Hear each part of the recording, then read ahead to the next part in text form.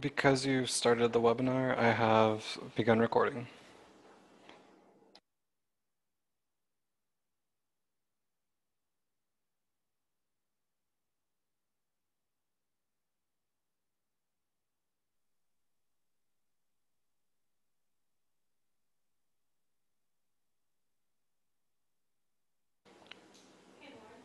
Hello.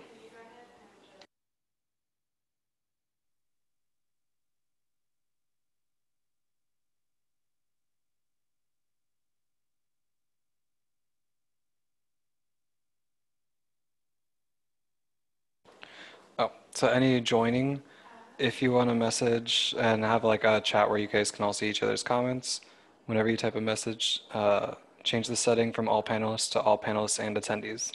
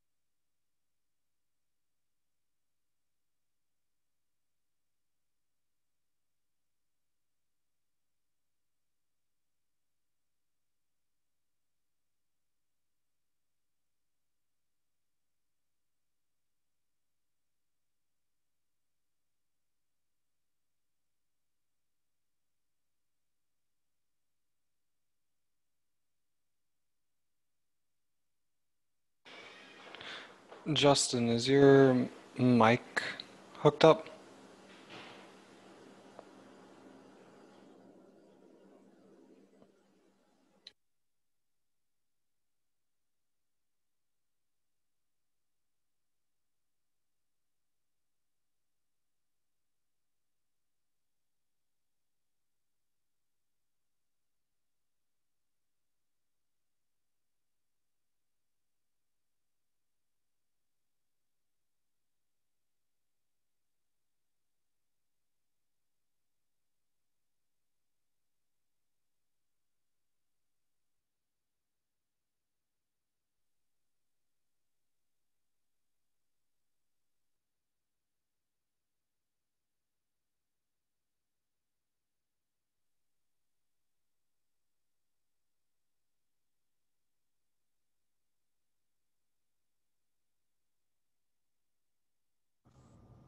How about now?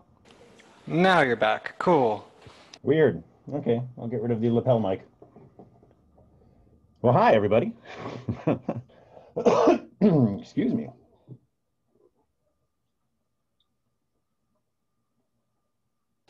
I wonder, have you been talking for a while? Because I genuinely just thought you were being quiet.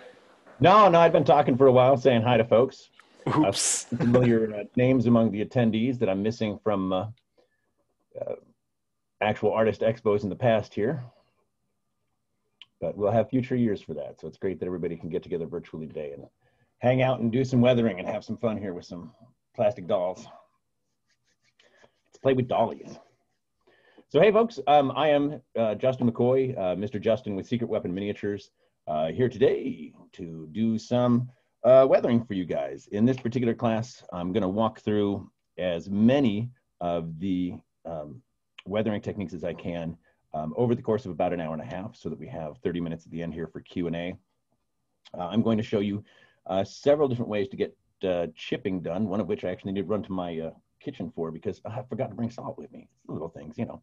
So I've got to go to the kitchen for some salt real quick, but that won't take long. But I'll show you how to do chipping with brushes, with sponges, with hairspray, with salt. We're going to look at some oil paints. We're going to look at how to use washes to achieve the same effect in many ways as the oil.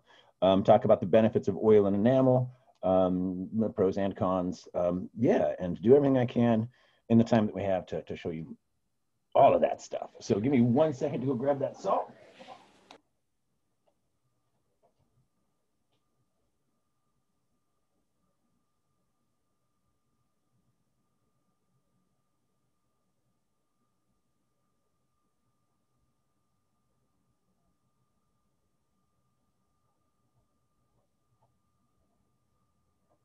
All right. See, it's the little things. I'm not even kidding. We've got to have the salt here, right? All right, so let me get started. The first thing I'm going to do is put down a base coat, just with some rust color on here because I kind of enjoy painting rust. Anyone that's taken classes with me before, I'm sure you're shocked. Also, Shocked, I say. I'm really trying not to interrupt this one more time, but there was a question earlier on that you Mhm. might have answered, but because we know I couldn't hear you, I had no idea if you had answered. It's for Matthew Ruley. Okay. Did you need to glue the top of the dumpster down beforehand? Well, I don't have the dumpsters here. I'm just using the cargo containers from Reaper. If you've got one that you're going to be working along with me, cool. If you've got something glued, go for it. I'm just using these as test pieces. I actually have some spare Lehman Rust bits sitting around too. But if anything else, I mean, if you're going to follow along with me here at home, you can even take a piece of plastic card, whatever you've got lying around. I paint Okay. my rulers on a regular basis. So here's me testing some heat effects on a ruler. Once upon a time. All right, let's see. Which piece am I going to use first? I'm going to use this one. So I'm literally just slapping color down on this first. Remember, folks, as with all the dropper bottles, don't just keep squeezing. That way is made of regret.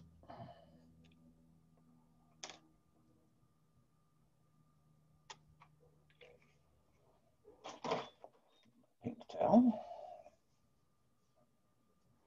And a brush. Some water.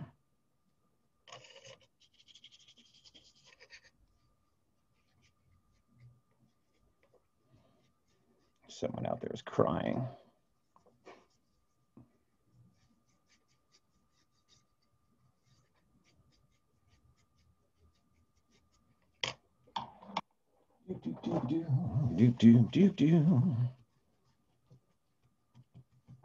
Hey, look, and uneven brown. Just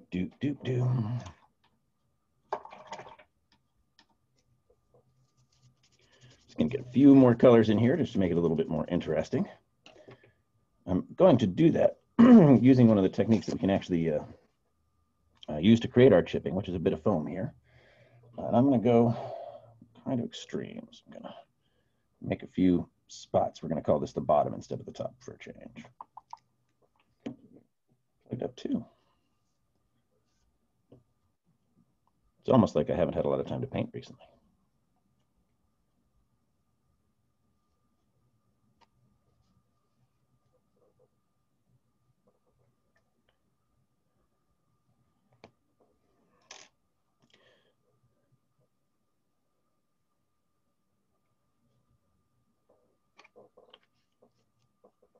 So how many classes have folks been taking so far? And do you have a favorite?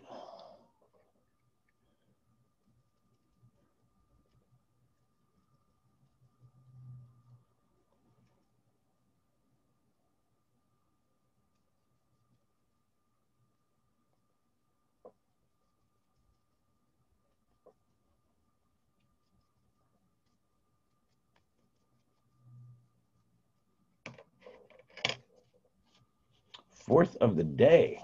Wow. Is that a towel sewn to be like a sleeve? No, this is a sock with the toe cut off. I have piles and piles of old socks that are now paint towels. So yeah, old sock. They make great paint towels. There are professional quality paint towels that actually like button and sometimes have little pockets and other little neat features. I've used a sock for years. Jim Wapple is famous for this. He's always wearing a sock on his wrist when he paints. All right, I'm gonna get a little orange in here. Oh, I'm gonna shake my paint. Get rid of that. Boop.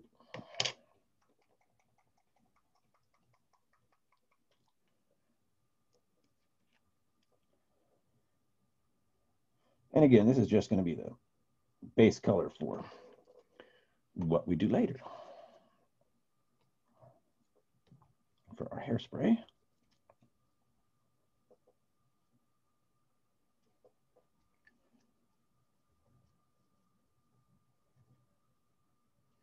All right, quick and easy rust. Everybody's favorite part. We get to blow dry. It's a really bad idea to blow dry your acrylics, so don't do it. But for the sake of expediency.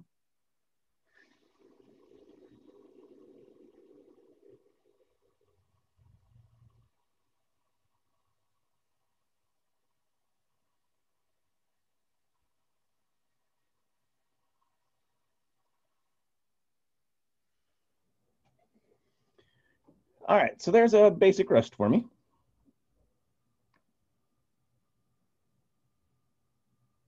And now I'll show you how to take that same technique I was just using to make blotchies and turn them into chips. Particularly works on an edge. You just take your sponge, get some paint from table, palette, wherever you need to. You want to get a lot of it off, so I tend to give it little dabs on my fingernail, see how it's going to look. And I can just come right in and get nice random chips that way. Do it in a couple of colors, you'll get some depth. But it's really that easy. Oh, Greg's weathering class, awesome. That is awesome. All right, so I have a sip of water here.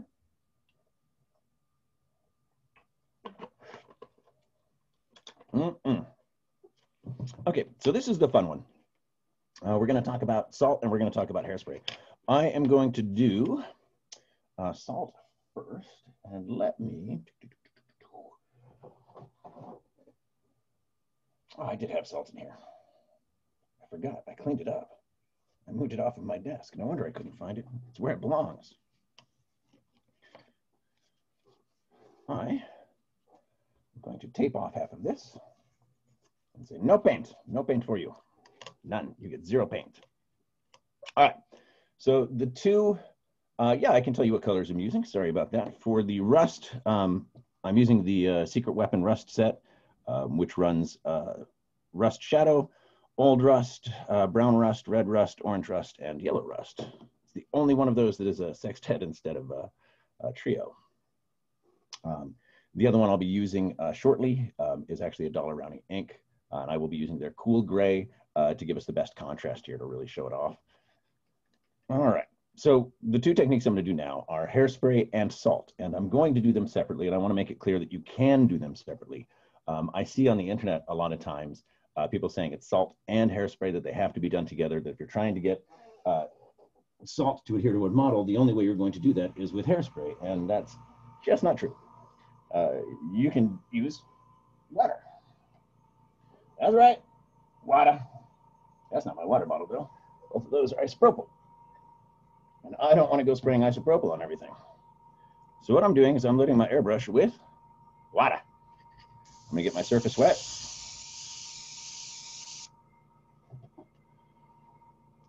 Literally going to sprinkle salt. It's my little airbrush clean out basin. That way I don't have salt all over my desk all the time. And I'm going to hit this corner nice and heavy. Give it a little general sprinkle here and there. really want a nice heavy spot down there where you can really see that. And then from a reasonable distance, I'm going to spray more water over the top of that salt, just a little bit. I don't want to dissolve it, but I do want it to stay in place when I airbrush over it.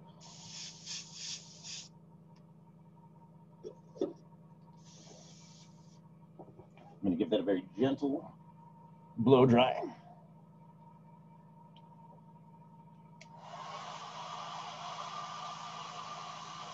Again, I'm at a distance of at least a foot away from it at this point. I don't want to blow the salt around. Your best option is actually just to leave it to dry on its own, to evaporate on its own. But again, in the interest of expediency for a class. For this particular technique, these next two are specifically airbrush techniques, but with a heavy enough salt, for instance, if you're using the big kosher salt, I have actually had some mixed success applying that with rattle cans. So I can, put my base coat down on the model, put my salt on it, hit it with a rattle can, and generally have good luck. Generally, not always. But most of these, no airbrush required.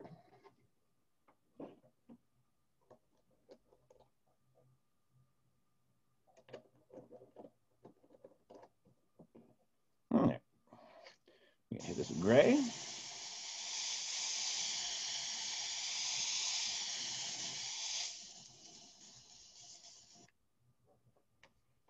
Let's give it a little bit of highlight because we can. I'm just going to take some white if I can find it. Yeah.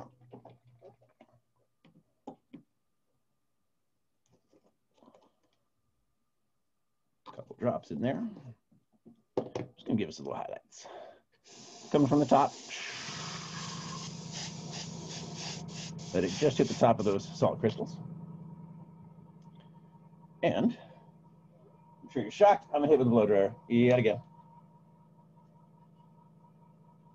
Oh, I'm glad the screen is back.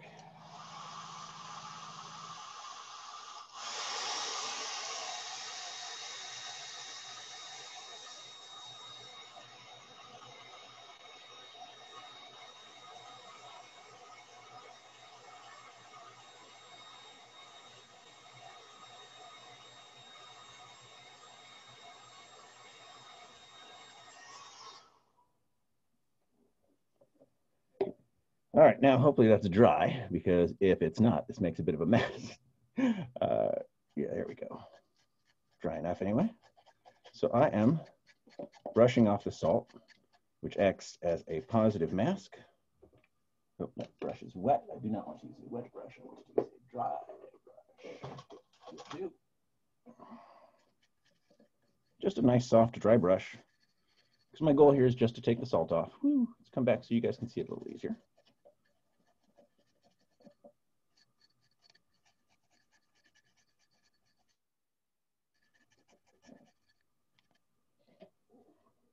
There we are. And come in with a bit of water now, just to clean it up a bit. But not with this brush. You're too soft.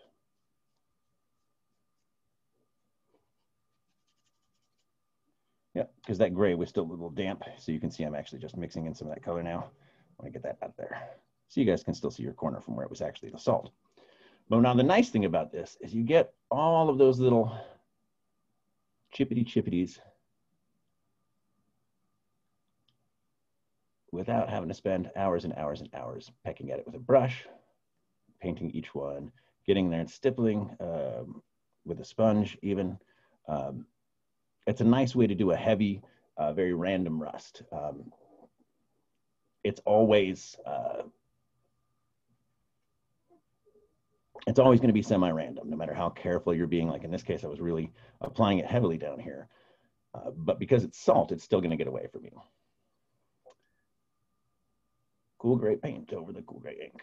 That was white over cool gray. And both of these are inks. They're the Dollar Rowney inks. Yeah, Reaper, Secret Weapon, and Dollar Rowney are the brands that I do my painting with every day. All right, well, suppose I should have opened that first. Whatever. I am now going to cover off the other end and show you the hairspray side of this.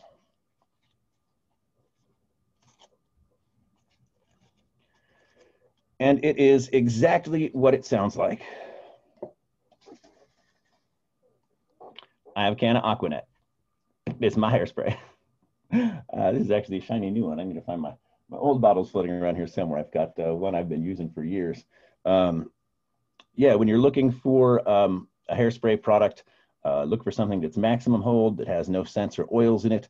That way you're not getting any weird reactions to it. There are commercial chipping products available. By and large, I haven't been terribly impressed with them. Certainly not when hairspray works, almost always. Even those products are almost always. All right. So I am going to, let me get another paper towel so I don't get this all over my table today. Going to put a thin coat of hairspray. That's it. Thanks for coming, everybody. Have a nice day. All right. And I'm going to dry that. I'm sure you're shocked.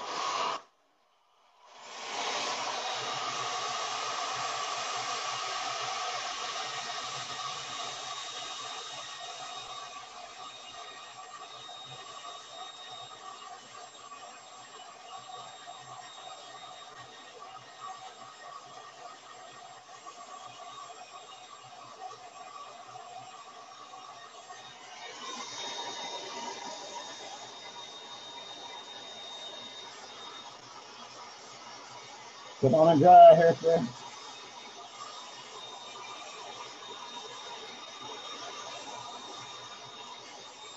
Gonna make me late for my big date. All right, I'm gonna dab up some of this excess that isn't drying, just because you don't need to wait that long. All right. All right, so the hairspray, what this is gonna do for us is actually create a water-soluble mask between what we have down now and what I'm going to put on over it. Doop, doop, doop, doop, which, not surprisingly, the paint I happen to have already on hand. Use up the last of that white.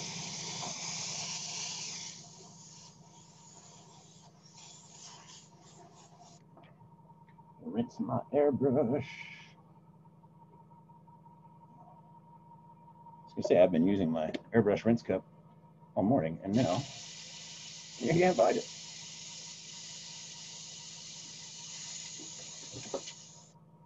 We are rinsed.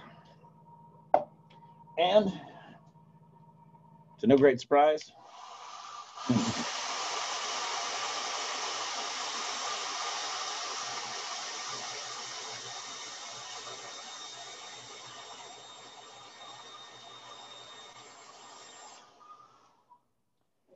so as with the other side, when we did the salt, we want this to be as dry as possible. That way we're not just pushing color around. I'm going to leave this probably still a little bit wet, just because that's kind of our timing at the moment. We just need to show you all we can, right? All right, I've got some brushes. I'm going to get a little bit more sponge. Oh, what am I going to do? It's time to take out the toothbrush, I guess. What else? What else can we have some fun with? Ooh, where's my box of toothpicks? My box of toothpicks is missing. Why is my box of toothpicks missing? Who has taken the box of toothpicks? Checks my son's desk. Not this time. All right. All right. No toothpick. Oh, I've got a old airbrush needle I use for poking around with. We're going to use all of that to mess around with this side. So this is the hairspray side. And like I said, the hairspray creates a water-soluble layer between that rust and our new white coat. Now, the nice thing about our acrylic is it's porous. So let's start right here.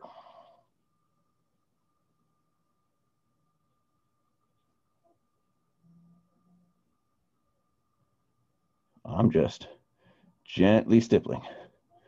You'll notice too, that I'm wiping away my edge, or wiping off my brush, because I am pulling up that paint. That white is coming off. little more water.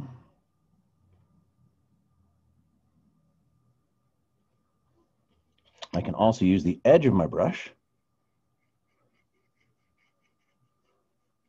to get those edges.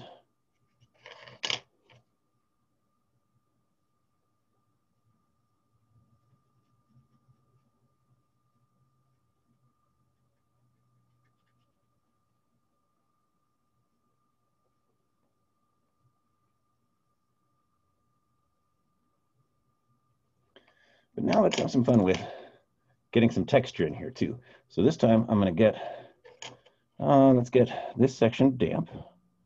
Put some paint in there, or water on there. And with this nice rough brush head, stipple, stipple, stipple, stipple, stipple. And what I'm doing is pulling away that paint.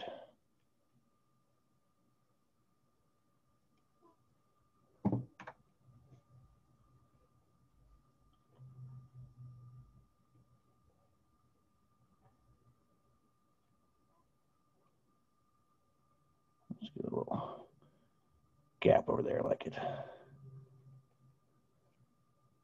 Probably bouncing you there.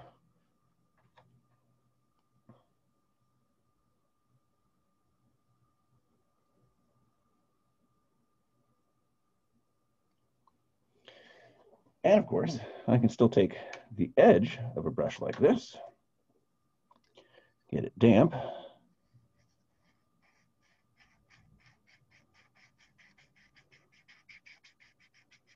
and just hit those highlighted sections of the container.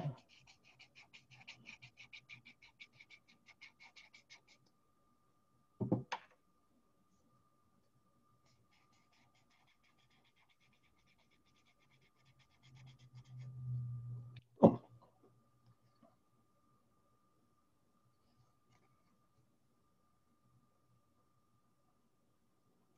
Still a little damp, but I'm not going to make you guys listen to me hit it with the hairdryer again.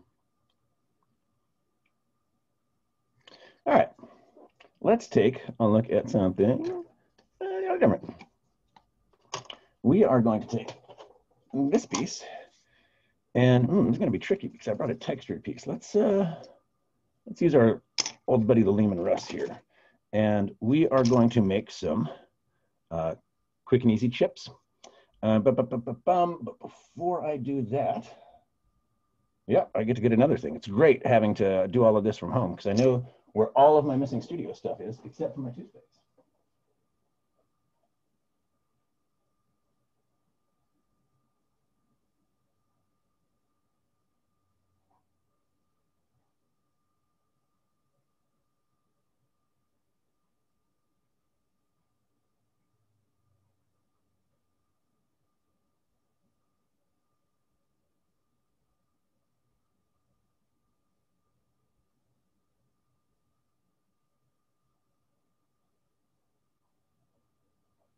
All right, looks like this time I can chalk a missing thing up to my kid. He's taken off with my colored pencils again. That's a bummer. All right, we will come back to that. That's fine. There are lots of other chipping techniques to do. So we talked about it earlier, but I actually want to show this one off. I'm going to take some red rust, just because I happen to be what I grab. Make a little boop, boop, boop. It's a professional term for that. It's a boop, boop, boop. Load up that brush, my little foamy bit here. This is just pluck foam from extra bag. And you can see I'm taking most of that paint off. Check it on my nail. And now, very gently,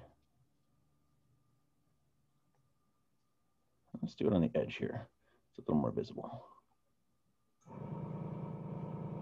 Turn that off.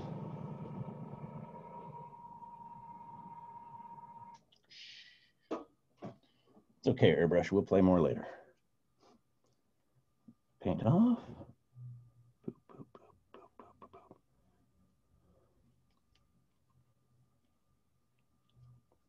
And this is the one when I'm asked, particularly on things like space marines, if people are trying to do chipping on marines.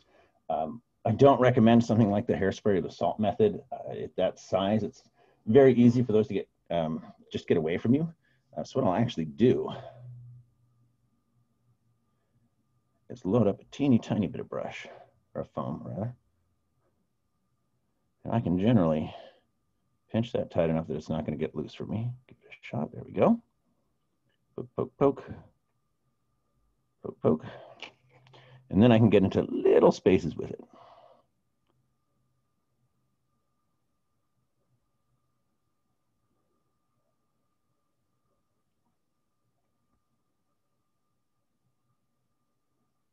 And that way you can get something like this onto Space Marine legs and boots and pauldrons and whatnot a lot more easily than you can get, generally speaking, a big chunk of this, or trying to get a salt and hairspray out of, tight little nooks like that. All right. So next, that's one way to do chips. We're going to do another way. I told you there'd be so many. Come on, tape. On both sides. Nah, why would I do that? All right, I am going to take this piece of tape and I'm going to make us a nice big scratch right across there. Boom. It's going to be super scratchy. And I am going to take, I don't have a black or a white with me, do I? I do have my Neo white.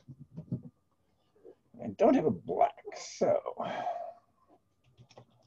going to go with my dark iron. Actually, I'll just use the black ink. I have some black ink. Sure, I have that. If not, I'm absolutely positive I have Payne's Gray, because there will be at least 5 bottles of Payne's Gray in here. Like this one. That'll do. All right, well, it's also not going to work if I'm putting white on white. Justin, don't be silly. So we're going to do this a little more exotic today.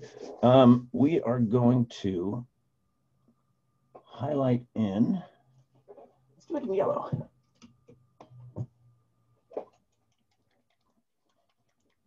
We're going to have some yellow chips here, because why not? And this is Rebel Yellow.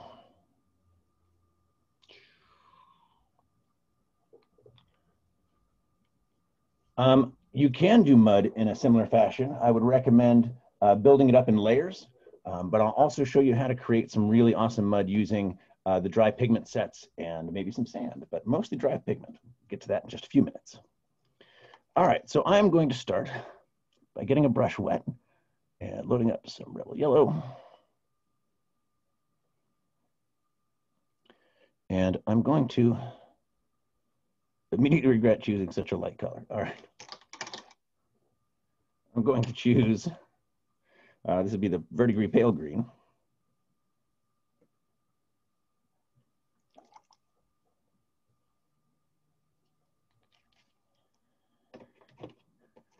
And start again with a color we can actually see. And I am stippling right over the edge of my piece of tape. What that's going to do for me is keep it even on one end.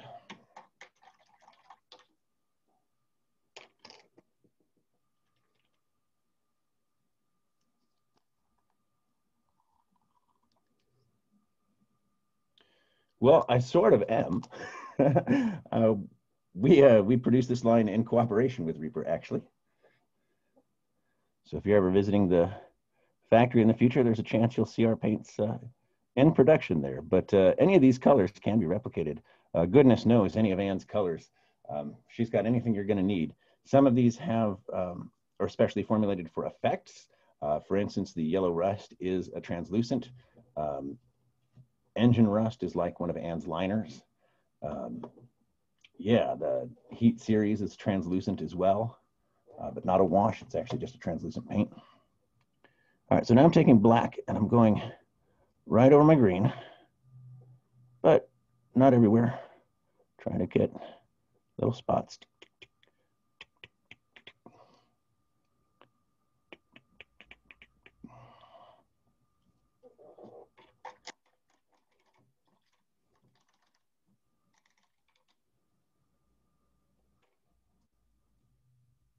And when I take off my tape, let me get a better zoom for you guys, or a better focus. I can do that manually, or I should still.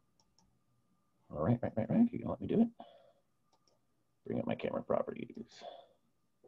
Video settings.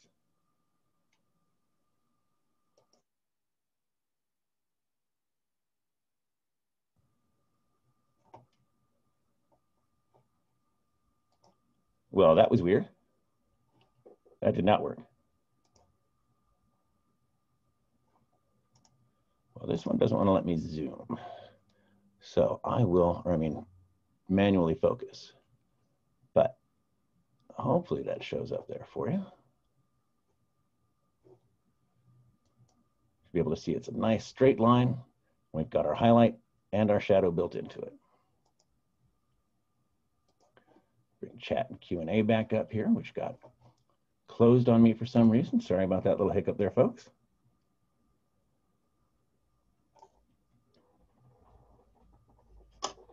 But yeah, Reaper absolutely has the colors to match.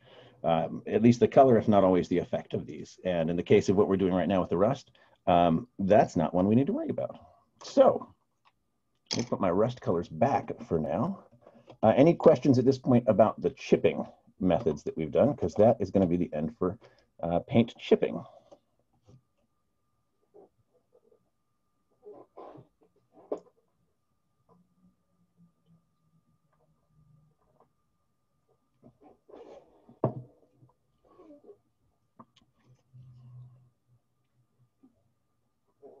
All right. So another big one is oil and enamel paints. I have both handy, but I'm going to be demonstrating the oils today. They are very similar in their properties and how we work with them. Which method is my go-to? Which method of weathering this way? Oh, well, that's a trick question, to be honest. Each of them has its place for me. You know what? Actually, I'll show you my favorite. My favorite trick is actually layering all of these. We don't have to do this just once, and we don't have to take off the layers in between.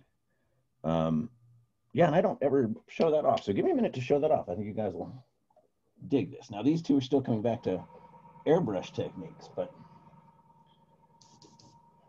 for these really cool, heavy, random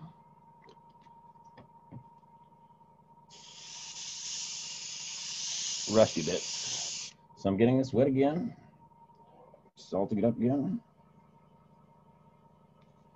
I am going to blow dry again.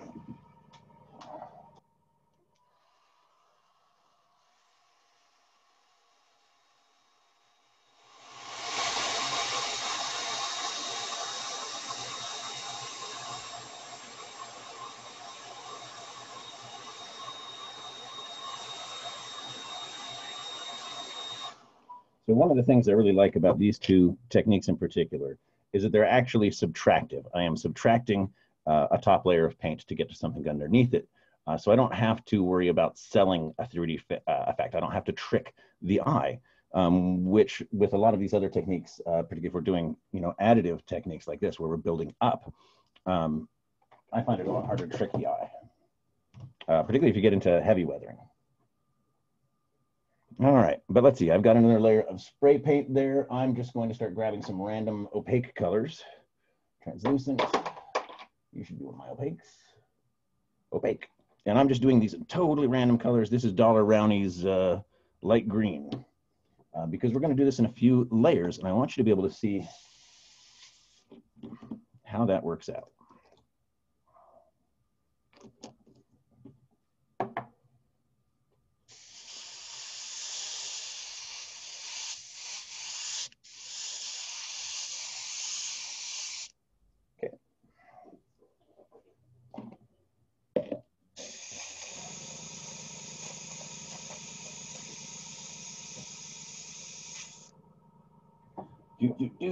No surprise. Everybody's favorite part.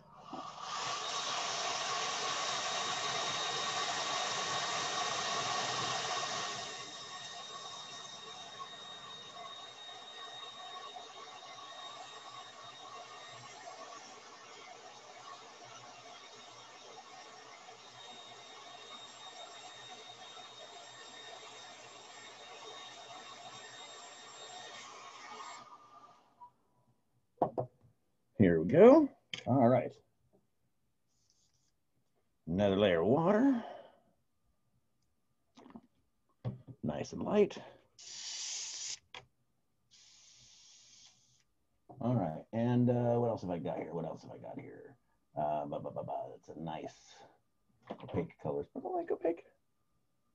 Translucent. Why are you all translucent? Indian yellow. You should be Indian yellow, right? No, you're antelope brown. You look like Indian yellow. Yes.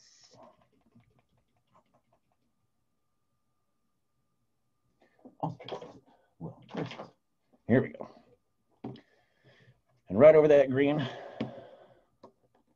Oh, I got it wet, didn't I? But I didn't salt us. And if I did, let's get some more and not worry about it. It'll just be extra, extra weather. And that's kind of what I'm going for. So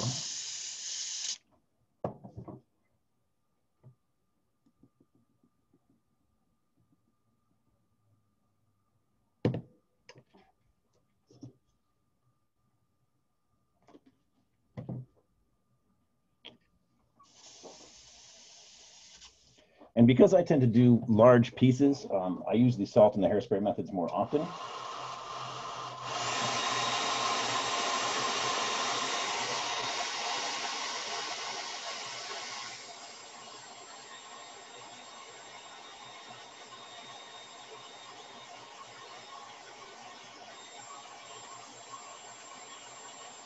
All right, that's good to go. Let me get my yellow over the top of that. Yep, that is a triple salt treatment.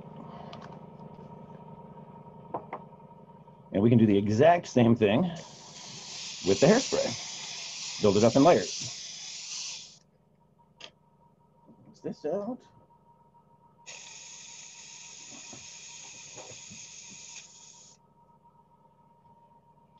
And last time.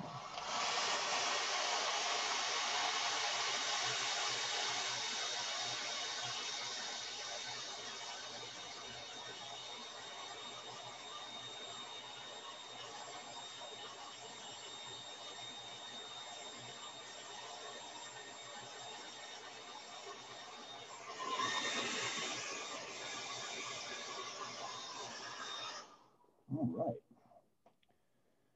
That should be nice and dry. I'm going to get a bit of sponge here and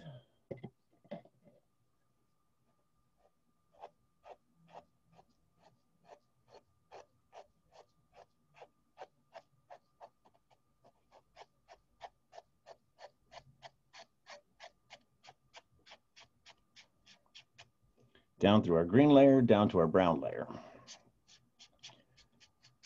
Because this is still wet, we're getting some bleed. You can see how much paint's coming off because I don't have time to let it dry completely.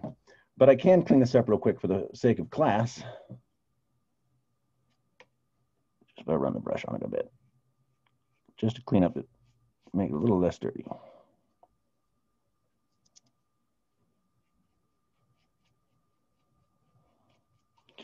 And this is one I do a lot because I get that nice multi-level.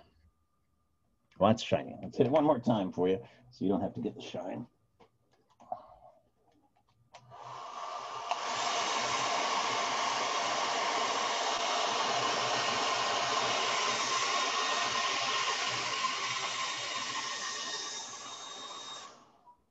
There you are.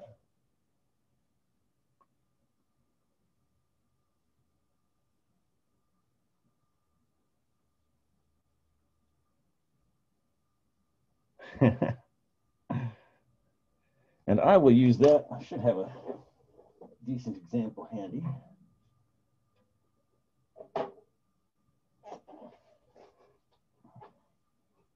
So this is an example of it with the hairspray technique as well. So I've used that through here to make the paint look like it's peeling. It's awfully dusty right now. Let me clean that off. Time to put this old boy under the tap again. Oh my goodness. There's actual dust on my windshields now. But that rust there on the roof was done with the layers of the salt technique. to make it really heavy, to make it very random for me.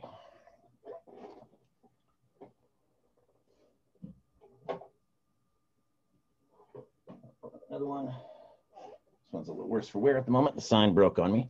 But all of this on the roof was also done with the hairspray technique. And I'll show you a couple of things we can do to be very gentle with our hairspray. So in this case, I used the edge of one of these to create the streaks that you'd find in a roof like that. But the scale of these pieces, again, is why I tend to use salt and hairspray more than anything else.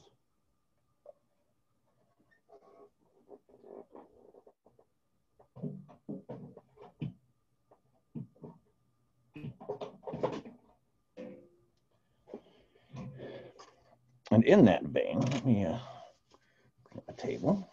So don't just start tracking that everywhere. All right. I can take a nice fine tip brush onto my hairspray side and very carefully drag sections away. I don't have to use a heavy brush. That's right, I didn't even get the toothbrush in here for you. I've got to show you guys the toothbrush. But I can get in here with a nice fine soft brush. Drag, drag, drag, drag, stipple, stipple, stipple. Stipple, stipple, stipple, stipple, stipple, stipple, stipple.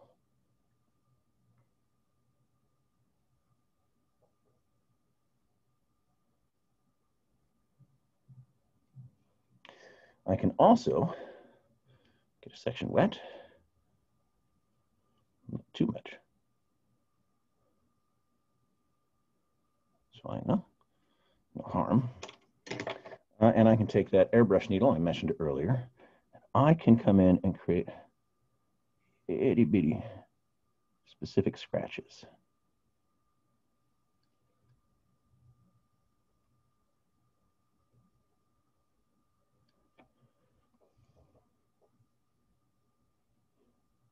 I've even done it to carve initials into the sides of garbage cans and things like that. Great question about how to seal it in order to prevent the hairspray from still being active. And that's, yeah, as simple as your matte sealer. No problem.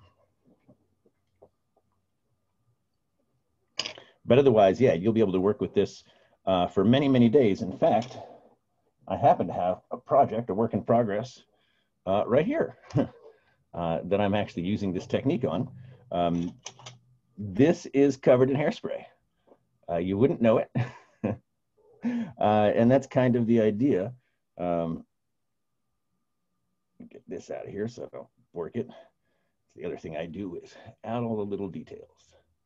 So Forge World's cockpit is completely dull and empty, and we couldn't have that. So. But in this case, the whole model is actually coated in a chrome paint because I wanted to capture the look of pilots getting in and out that worn edge, and I can do that right here. So you guys will get to watch this happen in real time. Now I can be done with that again.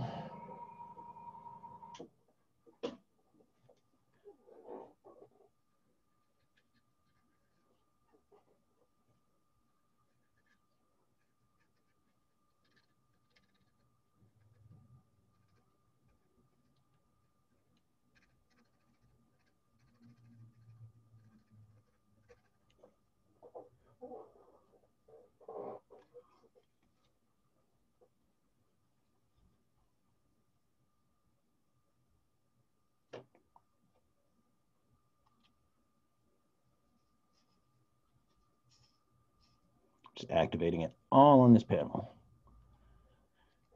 Give it a few seconds to soak through, and I can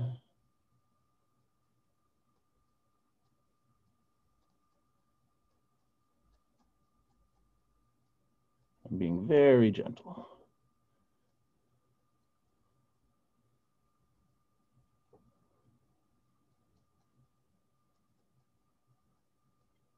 Maybe too gentle.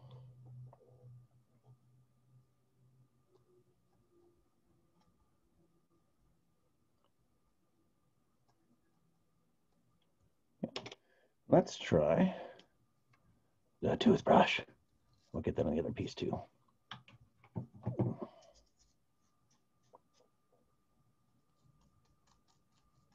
The nice thing about the toothbrush is it has nice, stiff bristles, fine points, and it can really get in there randomly for you. I'm still being fairly gentle because I'm trying to create the impression of its entrance and egress, but not get carried away. Take my paper towel. I'm going to dry that section off now. And right like that, right before your eyes, it's alive. So I get that nice chipping right there on the engine now. And I will add some of that coming forward on this wing. This area here. Maybe a little bit on the other side, but I'll probably just leave the one side and get it up here where you'd be climbing in and out. But again, that's my go-to because it's big. All right. And I did promise you one other cool trick with the, that's what I get for getting salt everywhere, with the hairspray side, and that is our little buddy, the toothbrush. I am going to get the whole model wet. And there we go. I'm going to take my toothbrush by the little end of it.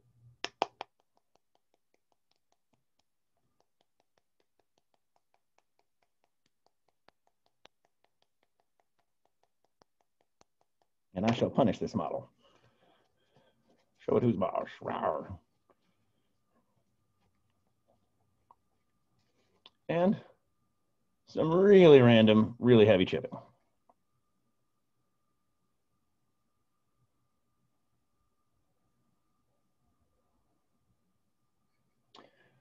Can you, in theory, do the hairspray method without an airbrush? You can give it a shot. I've never seen it work, only because when you're applying that layer, you need to make sure that the hairspray stays dry and you don't want to be moving it around. Your paint is going to be very wet. So as soon as you start applying a brush, it's going to pick up that hairspray and just carry it away with it.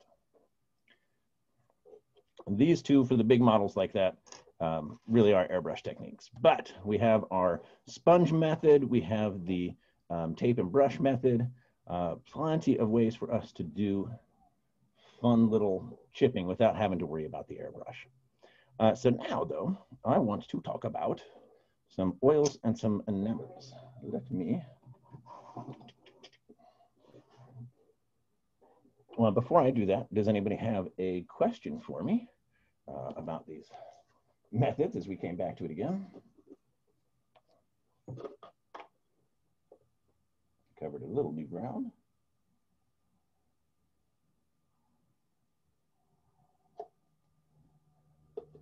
So I get back in the habit here. I haven't had a chance to teach this class in, well, it's been about a year. Crazy.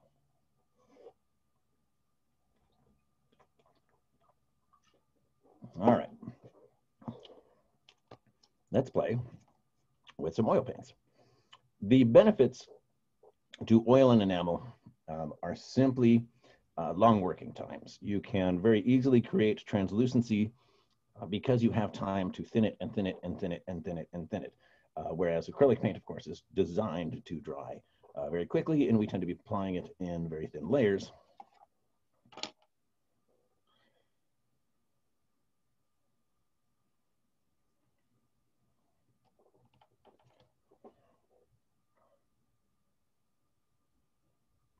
I'm using the Gamblin oils today. And I'm going to get two brushes here. I'm just going to get a liner and a little detail. And I'm going to start by picking up some of my raw sienna. And I am going to just slather it all over this piece. Make it look like crap. There, big old messy, messy, messy, messy mess. Doesn't matter. It's perfect. I'm using Mona Lisa odorless terpenoids.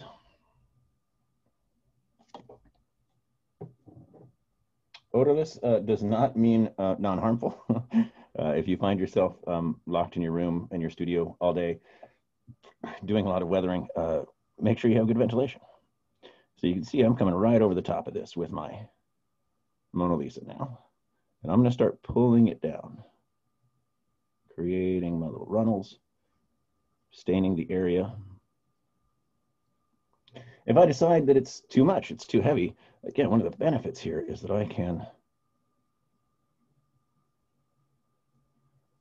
have a lot of working time.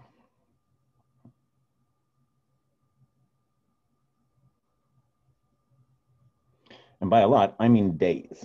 With oil paint, less so with washes when you make it this thin, but if you're applying it a little heavier, like for some mud and whatnot, you'll have days to work. And even with nice little thin sections like this, you can generally come back the next day and really keep thinning it out, removing it.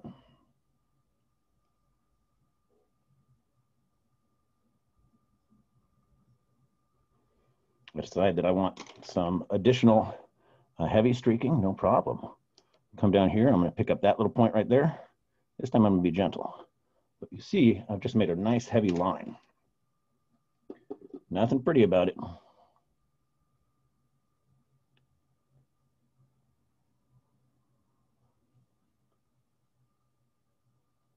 But now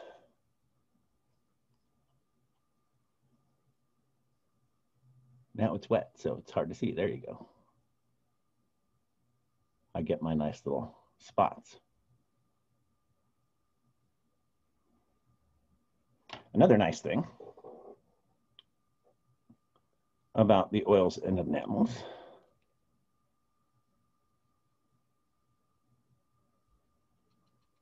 is your ability to blend them. So if I wanted to bring in my additional rust colors, again, that working time, just like when I'm working traditionally with oils, having that time is just nice. It's a real benefit.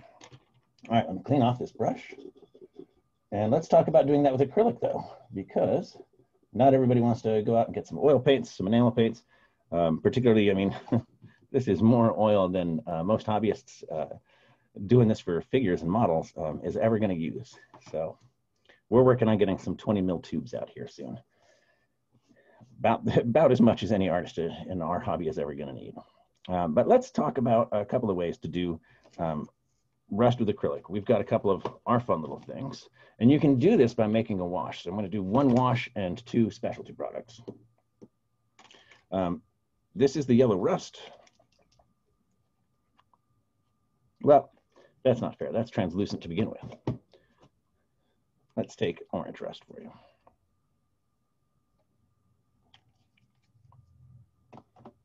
Also known as raw sienna.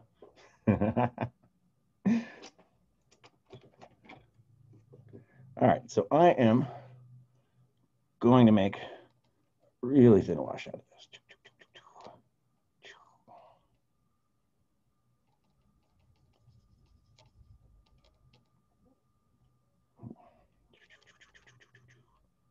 All right, I'm going to wick some of it off on my towel. You can use your paper towel, whatever you happen to be using. And same idea, except this time I need to be more gentle because I don't have as much to work with. I don't have as much time. But I'm just going to do this in layers. And what I'm going to do is pull up to where I want the heaviest concentration.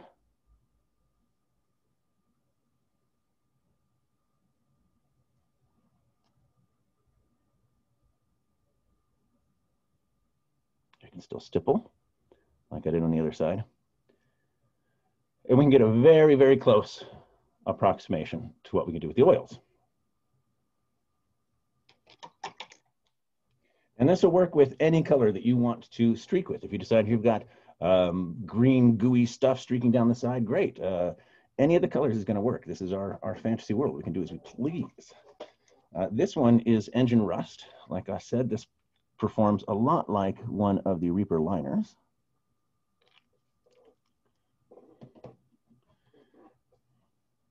And it's actually meant to do that heat oxidization color for, well, that you get on exhausts. But I can do the same idea. Let's get it over here. Gonna hit the area right around it and pull up. didn't shake it enough, so it's a little thick.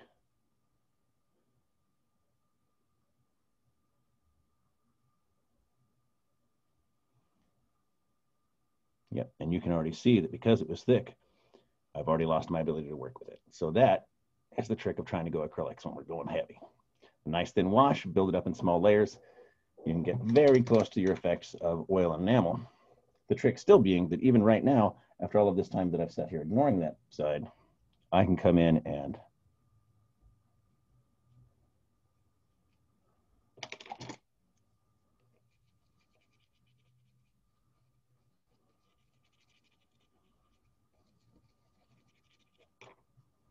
pretty much erase it. It doesn't have to exist. It could go. All right. So let's see. We have oils and enamels, at least in theory. We've talked about lots of ways to do chipping. We've talked about the hairspray method. We've talked about the salt method. We've talked about using sponges to create chipping and texture. Doop, doop, doop, doop. Oh, my goodness. We've talked about all the things. This is crazy because I realize now that a big chunk of this class when I'm doing it live is all of the questions and banter and all of the goofy stuff that we're doing when we should otherwise be doing the class. The benefit to this is that it means that we have a lot of time here for the Q&A, and it doesn't necessarily have to be specific to weathering. If it's a technique that I can show you guys, if it's something I can demonstrate for you, I'm happy to do it. This is your time, so I'm happy to use it however you like.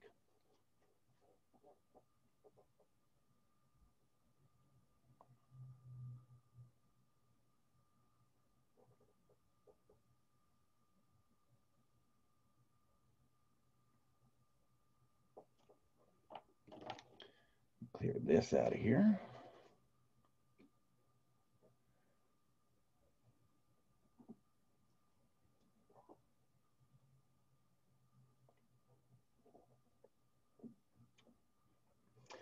Oh, thank you. Oh my goodness.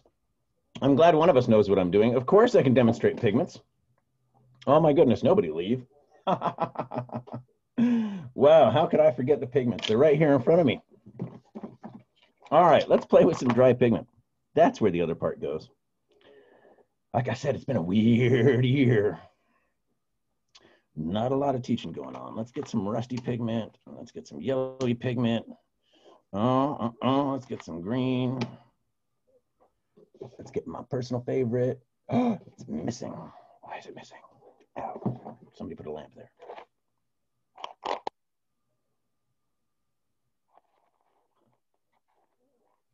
Oh, on top.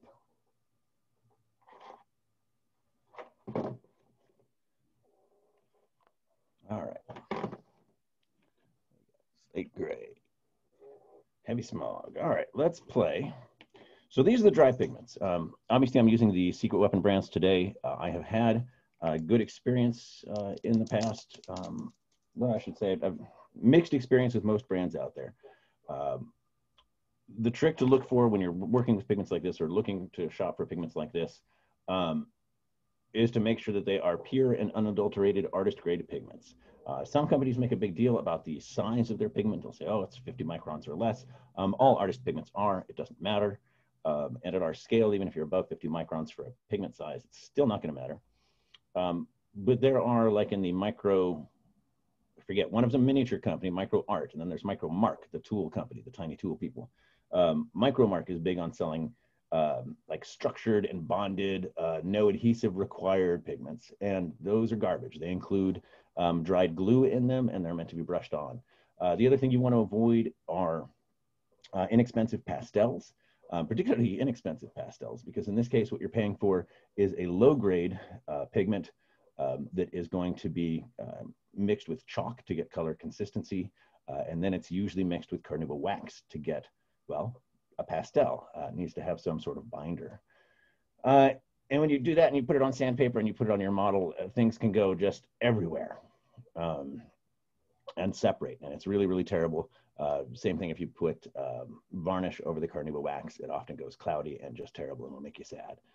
So avoid that. Look for pure art grade pigments.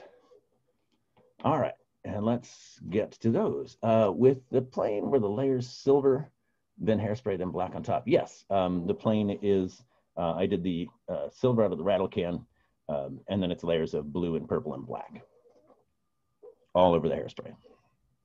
And that's been sitting there for more than a week. I don't even remember when I actually touched that last, probably a couple of weeks. Things have been very busy. All right, so with our dry pigments, we have several options for applying them and for keeping them in place once they're applied. Today, for expediency's sake, I am using 99% isopropyl. Anything 91% or better will do. Anything less just includes a higher water content, and it's going to take a lot longer to dry. That said, you can use water. I have seen a great army of Imperial Fists where it was all shaded using Secret Weapons, one of the pigments, one of the browns, I forget which one, but mixed with water, brushed over everybody, and then wiped off, and they look great. I really didn't think that would work, but it super did. But yeah, like I said, for expediency's sake today, I'm using isopropyl. The other products on the market are actual pigment fixatives. These are enamel, effectively brush-on enamel varnish. The three big names out there are AK, Ammo, and Secret Weapon for those. And the difference is in drying time. The AK one takes an awfully long time to dry. MIGS is kind of in the middle, and mine dries very quickly, 15 minutes tops usually, depending on humidity and conditions, all of that sort of thing. But it's meant to be a 15-minute dry time. And the trick between those three brands is the viscosity. Mine has a very low viscosity. It flows very quickly, which is what helps it dry quickly. Obviously, the one that takes a long time to dry, about an hour or so, has a higher viscosity. So I certainly know some people where they use the thicker brand, even though it takes longer, just because they don't like their brush control. And I get that. The other thing to remember as I'm working with isopropyl is that there is literally no better way to strip a model than isopropyl. So no brushes. You don't want to go brushing this around. Can I give some examples of effects with green oxide and other non-earthy colors? Yeah, sure. Why not? Let's do that now instead of this. I mean, I might be obsessed with the rest, but it doesn't mean everybody has to be.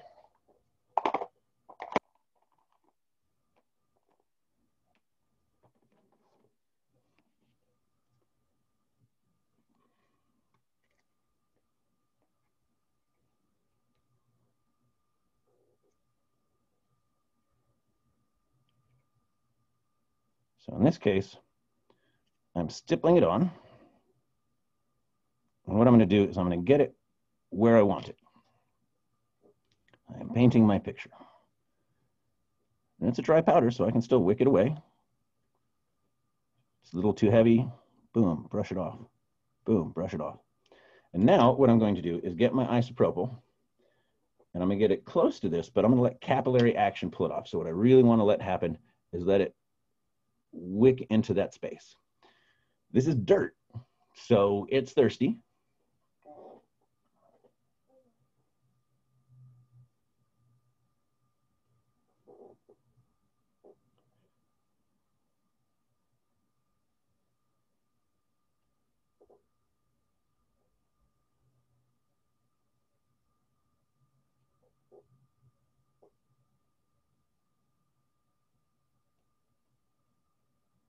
So that is the dry application method. In this case, what I'm doing now with the isopropyl, of course, is sealing it in place. It's the same point you would use the pigment fixative, the pigment fixer. With a pigment fixer or any other enamel products that you find that you're working with and the pigments, if you get any silvering around the edges, in fact, if you find yourself with some glue silvering on any of your models, you can actually come in with some dry pigment and just brush it over that glue silvering, and it'll go away like magic. Now, while that's wet, I'm going to come in with a couple of heavy spots of my green here.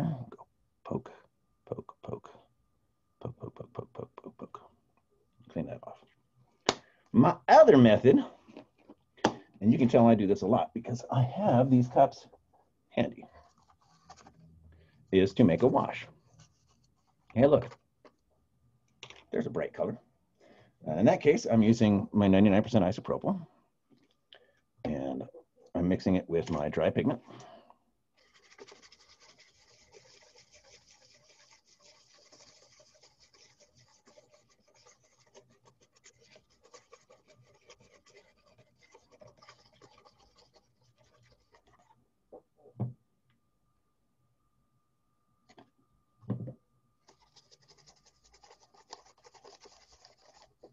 Get my blue ready.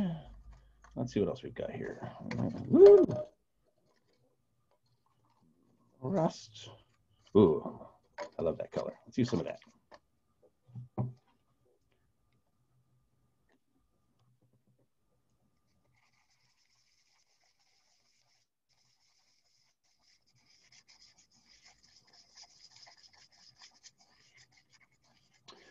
Is there a key to choosing which rust color to use? That's a great question, and it depends. If you're going for realism, yes, there is. The fresher the rust, the brighter the rust, which is why if you look at like old trellis train bridges, they've got that beautiful purple to them. My favorite color. But yeah, and then the lighter it is, you're going to get your oranges and your yellows. And if you've got areas that are starting to actually pull away, that's where you're going to find your reds more than anything else. In terms of Fantasyland, oh, good golly gosh, no. One of the last big projects I did for Nova Open Charitable Foundation was Stompa with the Forge World Belly Gun. And on all of the red sections of armor, I certainly wasn't going to rust it and grime it in reds and things like that. So, you know, I came in with my blues and my greens like this because it was a nice pop and nice contrast. And I do the same thing when I do cans and things like that. I'll do them in red, but I always make sure that the grime and goo and buildup on them is blue. One of the fun products Anne helped me make is our engine fluid. So these are the paints that I really do use when I'm weathering. And I really do use this, boop, on engines. So that's not a wash or an ink. It adds an acrylic paint. So I'll use it to get that coolant look on an engine. Plus, it's a handy little panel liner, apparently. All right, so now I have my wash here of the pigment. And the nice thing about these little Dixie cups is you can actually kind of control how much pigment you're going to get. So I can roll it this way and I can get more pigment because it's left behind. Come in and not do this on the hairspray side, Justin. Definitely don't do it on the hairspray side. It's going to gum up and get funky. So I can come in and apply my wash, get my areas. Let's get this corner down here.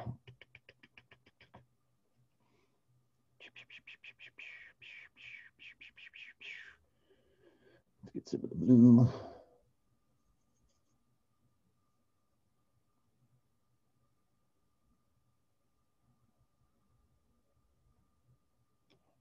Again, I'm being gentle because I don't want to brush it because the isopropyl will strip the model. Toot sweet. Nothing is better for stripping models. Don't believe any of the things. The answer is always and will always be isopropyl.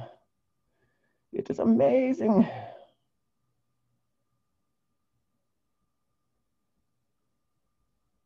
Well, you are wet, which was silly of me. You don't want to go sticking your wet brush into your dry pigments. And yes, it is 91% or higher. I'm using 99%, and the wash is pigment and isopropyl. And thank you there.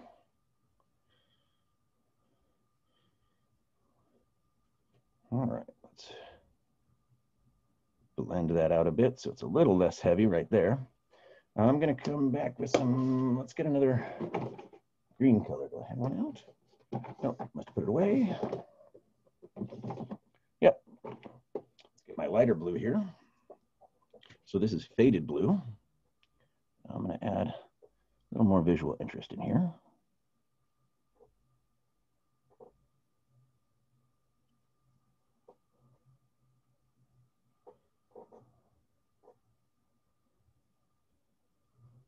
And since this side doesn't have all the hairspray, it should work a lot better.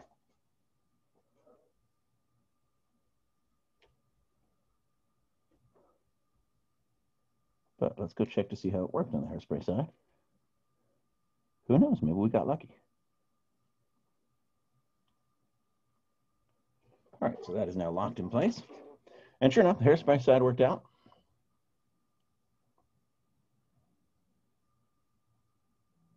And I'll hit this side with the blow dryer real quick.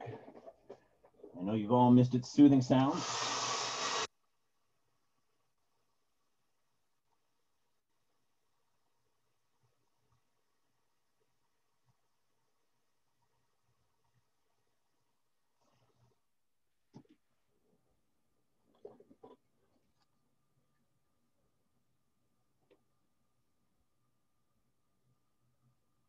And there's that big blue.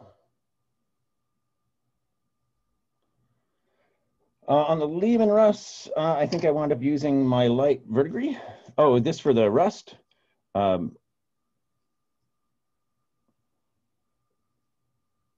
was the orange rust done as a wash. And this was just light verdigris and black to get the paint chip.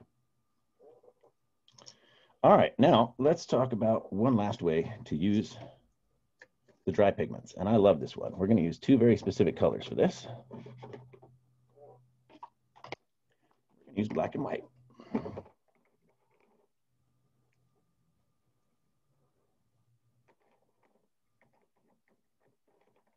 Yeah, the pigments really shouldn't be coming off if you've sealed them, and you can seal them with a rattle can. But the challenge to sealing with a rattle can is if you've got the hull of your vehicle here and you've got pigment on top, when you hit it with a rattle can, you're putting essentially a candy coating over that pigment.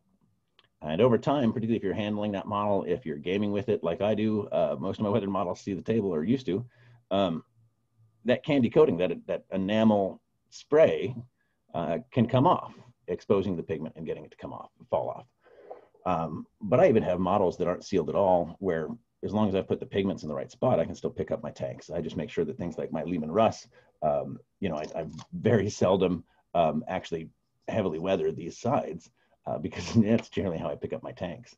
But that said, if you're using either my enamel pigment fixative, the one from AK or the one from Ammo, what those do is, because we're actually getting it in there and it's a brush on enamel, it soaks through the pigment, gets down to the hull, and creates a unified bond between the hull and the top. It sucks it up.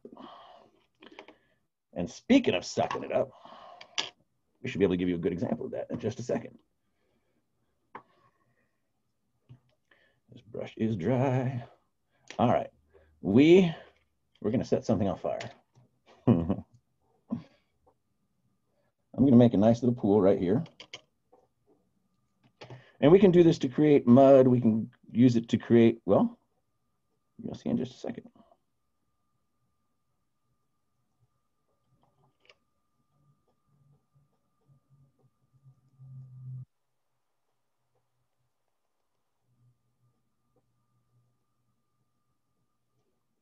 More of that awesome capillary action we talked about earlier. So I'm letting it absorb through. In fact, the isopropyl, because it's so good at eating acrylic paint, can actually get you a bond between your pigment and your model a lot of time. So most of what I'm putting on right now is actually going to be fairly stable. But any varnishing I would do before I did my pigments. Pigments would be the last thing that I do. Oh, well, thank you very much. That's very kind.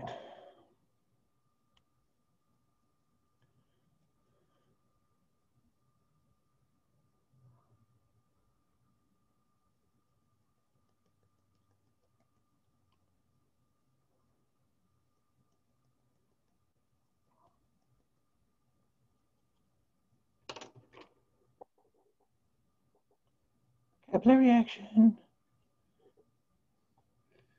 Has it been more than 5 minutes since I mentioned that isopropyl is the best thing for stripping models?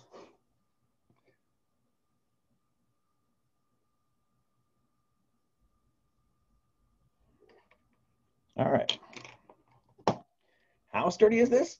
Well, let's start by hitting it with a blow dryer and see how much we lose. Should be none. That's none.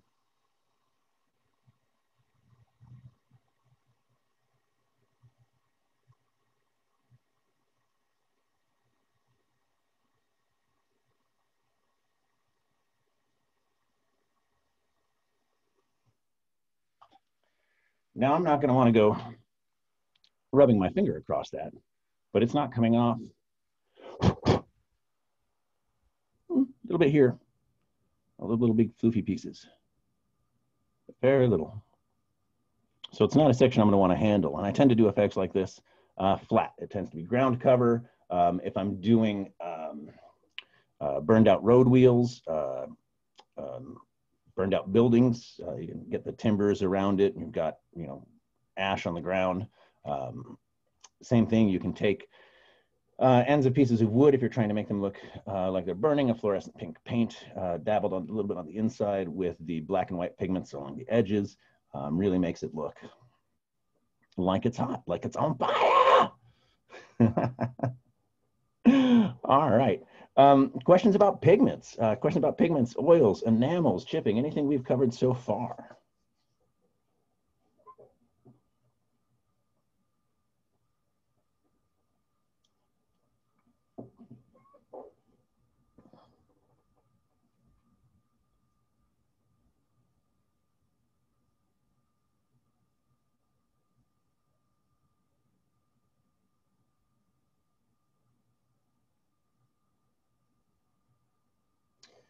And yeah, Maria, if you're talking about the Lehman Russ panel piece, yeah, some of that might have been the oil paint.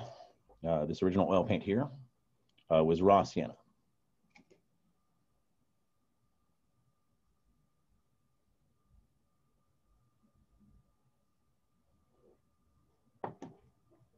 And yeah, that's how I'm buying our isopropyl these days. The one that's gotten harder is nitrile gloves, not surprisingly, but fortunately we still have a stash for work. So, but all right, so here are the pigments. We've done it as a wash, we've done it as dry and then sealing it in place, done it as sprinkling and stippling, which again, we could use dirt colors for to create a dirt texture. I promised you mud, didn't I? Let me go get, are you where you belong? You're not. Right back.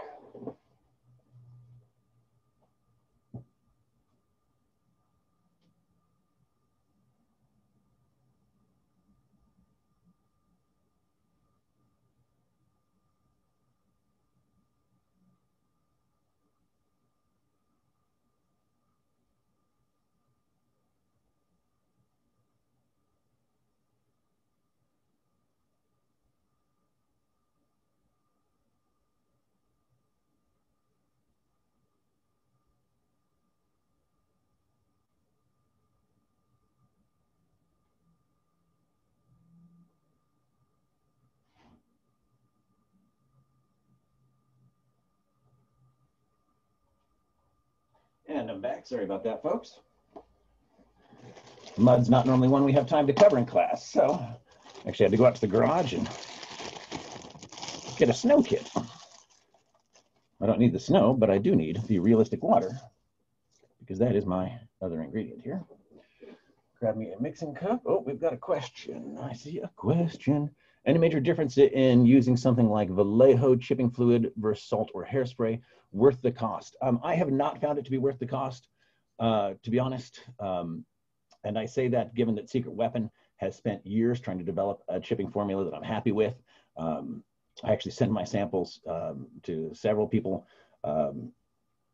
and get feedback, but none of us have been happier with any of those products than we are with our hairspray. Each of us has our favorite brand, but on the whole, most of us are Aquanet folks. It's just some, I don't know, started in the 80s or 90s or something and stuck with us. It's what I used to use from a mohawk, so just sort of habit now, I guess.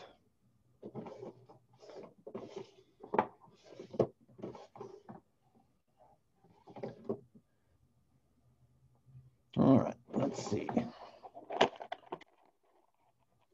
Dark Earth, two Dark Earth. How about we use some dark earth since I have some?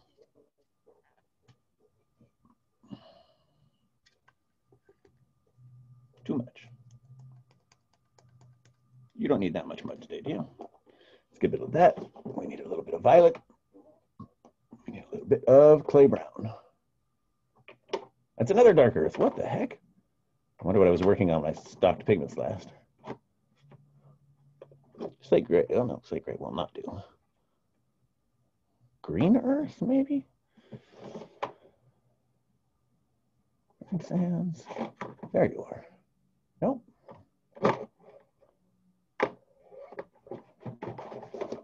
This will do. All right. Shoop doop doop doop. I have my pigment. Care to show your engine wash on screen again? Yeah, sure. Lehman Russ panel. And this is from the, wait, this is blue heat. I just picked up blue heat. Come back here. You're the engine wash. Yep, there's engine fluid. It's part of a trio, actually, that is, I mean, I never mind showing off. Ann and I worked really hard to get these right, so we're pretty happy with them. This is old oil. I'll spread that out here in a minute. Now, one of the things we really wanted to do with these is make sure they were formulated for how they're supposed to color shift and all that when I'm actually using them on projects. So we didn't just get the color. Like these have the clear base, and old oil has a teeny tiny bit of the ultra fine metallic flake that Ann is using these days. But just that teeny tiny bit to give a, a hint of the metal wear. So there's fresh oil. And here is the engine fluid. Boop.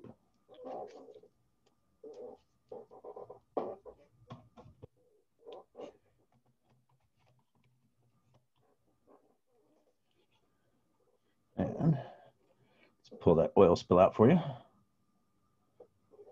Thin it a bit here at the edge. Get our little translucency right here.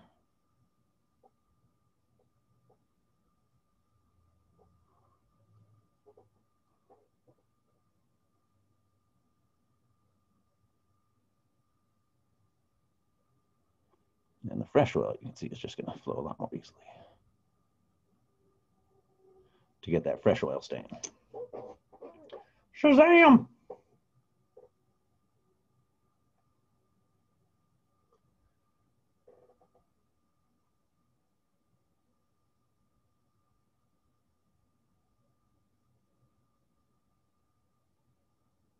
The engine wash that I used on that panel is engine fluid.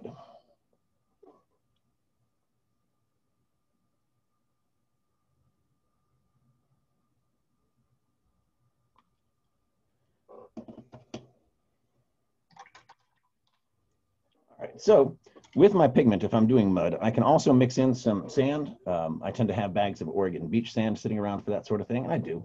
But today we're just going to go straight pigment. I'm just going to add a little bit of the realistic water product. And you guessed it, I'm going to make a slurry. I'm going to make mud.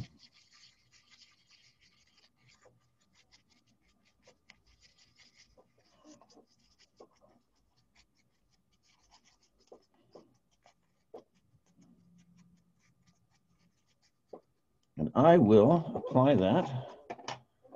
What have I got? What have I got? What have I got? I'll just do it on this.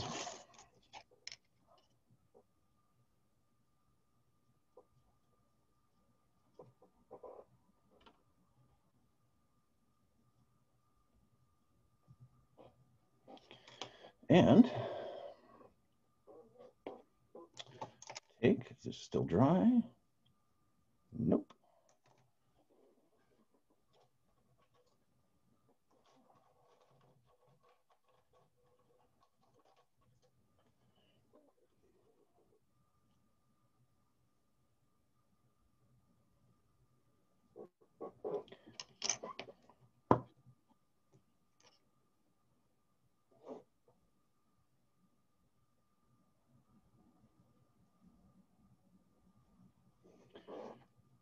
hit that with a blow dryer in a minute, see how far I can get us. Now, the trick is it does take time, a long time to dry, the realistic water does. You can also use gloss medium. If you've got a bottle of the gloss medium sitting around, that'll work as well. Matte medium, if you're trying to go a bit drier. I will sometimes take very fine bits of static grass, chop them up even finer, so it's, that, or even some of the fine foliage from Woodland Scenics. Something fine, something thin, grass-like that you can mix in here as well. You can mix in some sand with it as well. But a base of any gloss or matte medium. I'm using the realistic water because it's what I have.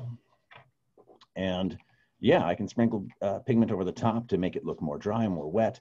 Whatever I need to do, I can come in and tweak it for quite some time because that realistic water takes so long. Hey, kiddo. I'm teaching my class right now, buddy. Can you close the door for me? Yes, it's okay if I can. You can talk to your mom about that, buddy. You need to let me finish my class, please. Thanks, kiddo. It's okay if I Seamus, I need to finish my class, kiddo. Thank you. Some people's kids, am I right? Ah, gotta love them. All right. If making mud puddles under that, I have found Golden Gel Matte works for clumpy puddles. Yeah, you can certainly do that. Any of the heavier mediums as well. I tend to use the Woodland Scenics products, so I've got there's realistic water and water effects, which is their thick, goopy stuff, and I use a lot of that as well. Flowing metal effects like mercury. Wow, that's cool. Wow, not off the top of my head. That seems like it's going to be more a paint effect than anything else. It's certainly to get the flow ring across a model. I've done that for some of our swamp bases by letting PVA thicken up and letting it run a runnel down for me with some gravity. So you could get that flowing liquid that way. But then I'm casting those in resin. I wouldn't recommend PVA, regular white glue on a model long term. Even the gel mediums have a tendency to come up like that. So I'd really say you're going to want to go for a paint effect for something like that. Let's see. Yeah, I will certainly also use the heavier mediums and the realistic water with our crushed glass to make snow, because it's actually sparkly, shiny, translucent, clear glass. And it makes a very realistic snow. For heavier snow berms, where they tend to be a lot more opaque instead of slushy, in that case, anything except bicarbonate. I really like, again, big fan of Woodland Scenics products, so I like their soft flake snow for things like that. It's a good quality product, especially since they reformulated it, made it even better, because it's nice and fine. And those polyvinyl products aren't going to yellow on you or anything like that. Do heat effects on metal fall under weathering? They certainly do, and I can talk about that real quick. We've certainly got the time. We've got our half hour here. In fact, that's why I have the ruler. I was practicing the heat effects on this. You can brush this, you can airbrush this. I will brush it because I'm here. And I'm sure everyone is shocked that I have a heat set. So this is our heat trio, which includes blue heat, orange heat, and purple heat. But you can do this with similar colors, make them washes.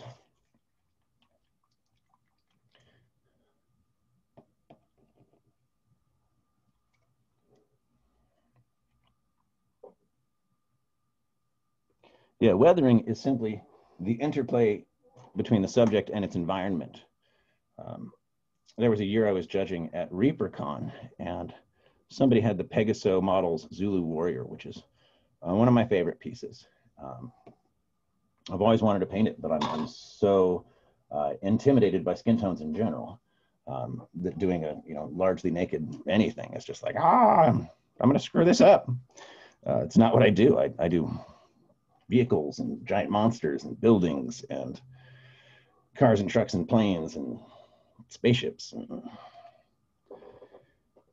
But after looking at this thing for days and absolutely being in love with it, something was just bugging me. I couldn't really figure out why, until I realized that it was sitting on one of the most beautiful desert bases I had ever seen. It was one of the most beautiful skin tone jobs I've ever seen.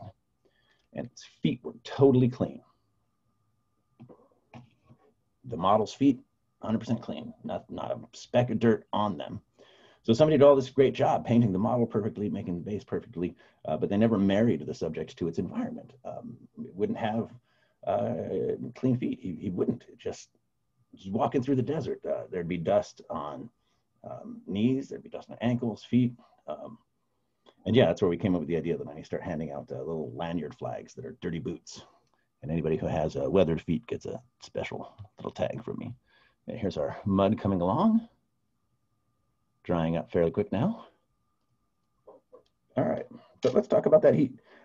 Just gonna do this on the edge of the panel here because I don't actually have a gun and some metal to work with for you, but this will certainly give the idea.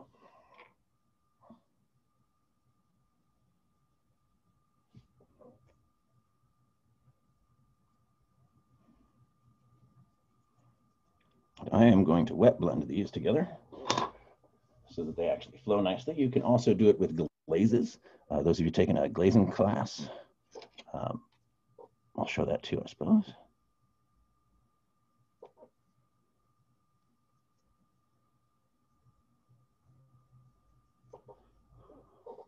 Now I'll come in here.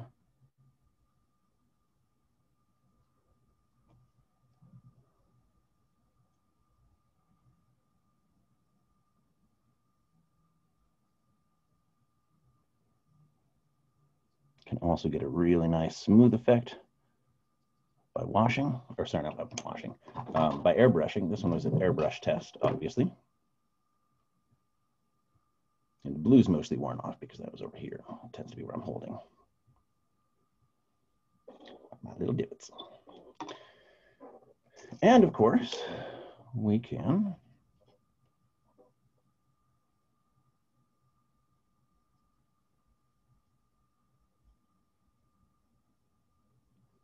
so that would be the metal showing through, getting me a little brighter, a little darker.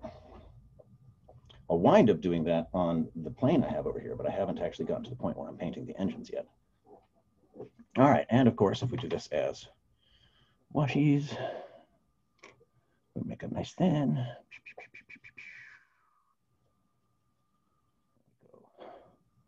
Wash.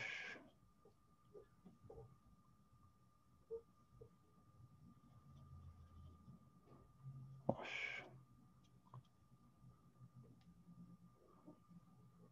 Wash.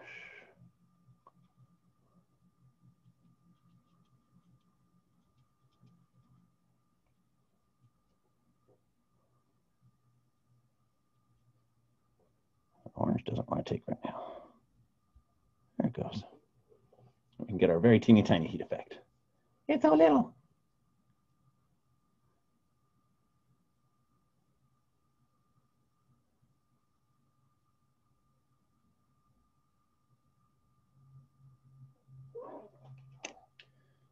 All right, what else can we cover?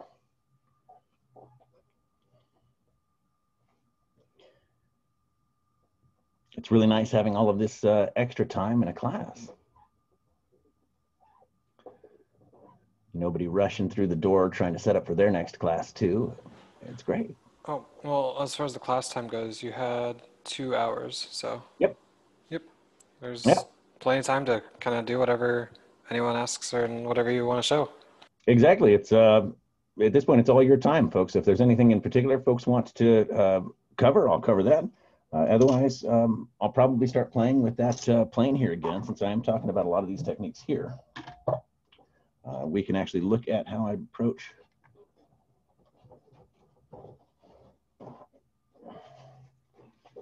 a competition piece that's going to have the hairspray technique on it. Yeah, in this case, the emphasis, it's going to be, I still need to build the skids for it. I've confirmed that Imperial Navy planes have skids for some reason, so I need to build a set of skids for them. They, for whatever reason, didn't bother to, give it landing gear. I guess they figure it's supposed to be flying and shooting and doing all those things in a game, but where's the fun in that? With the hairspray method, should you cover the entire thing, or have you ever hairsprayed in a container and then brushes flicked it on? Yes, I have actually put hairspray into a container. It's one of the things I love about my little Dixie cups. Cover it up with your hand, spray into here. You can also do that with enamel rattle cans. Wear a glove so you're not getting enamel spray paint all over your hand. But yeah, that works too. We've got a big Totoro statue that we just finished in our front yard, and that's how I got the circles around the eyes as I sprayed black enamel paint into one of these cups and then used a brush to outline the eyes. In the case of this piece, it is going to be landed. I have the adding additional cockpit detailing here, so it'll be open because I tend to detail things. So added all of the control mechanisms here, the seat belts, the ejection rings, power cabling, the lift system that's actually going to be holding up the thing, a bunch of cabling and tubes, and the actual flight stick, since it didn't come with a flight stick. Or it might have with a pilot or something, but I don't have a pilot. This was a secondhand gift. A friend had it, decided they weren't going to do anything with it, and would I like it? And oh my goodness, yes. I'm going to have to go with yes. Yes, I would. You actually did get 2 comments as well for questions. Oh, there we go. On the chat side, burn bullet damage for space vehicles. Yeah, we can talk about that real quick. What have I got? What have I got? In fact, I have my Payne's Gray right here, and I have a very abused Lehman Rust panel right here. Ooh, maybe. There we go. I wasn't sure the Payne's Gray was going to open.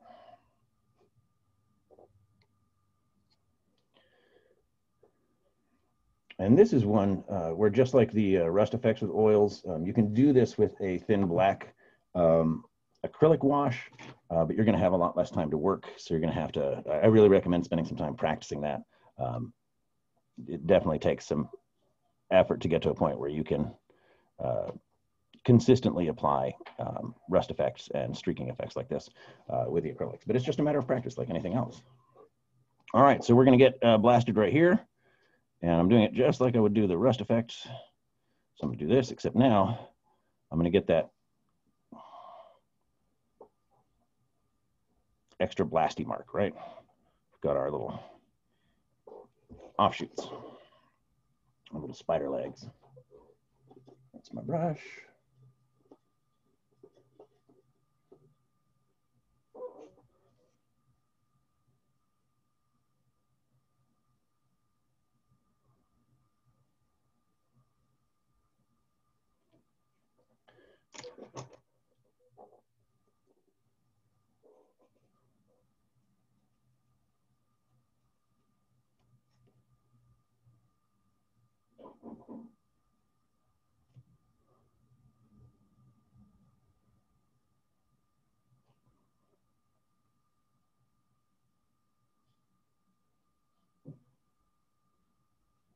And if you have Payne's Gray, I do recommend that in place of a black, because it's going to give you that blue-black, which is more of a carbon score.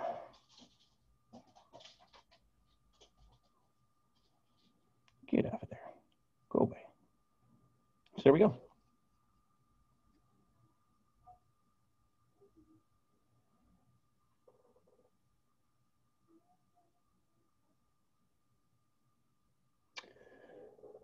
Yeah, for things like the bullet chipping and things like that, that's certainly where I use the tape method for. Also, things like claw marks can be done that way. If you've got a cage or something you're trying to show that it was clawed at, that certainly works. Absolutely. But then for metal scratches, I mean, I am doing metal scratches on this bad boy, but this is being done with the hairspray method to show the wear on the panels from pilot ingress and egress. And you'll get it back on camera, Justin.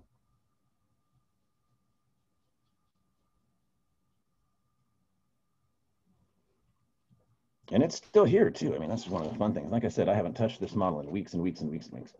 I don't remember when it last was, but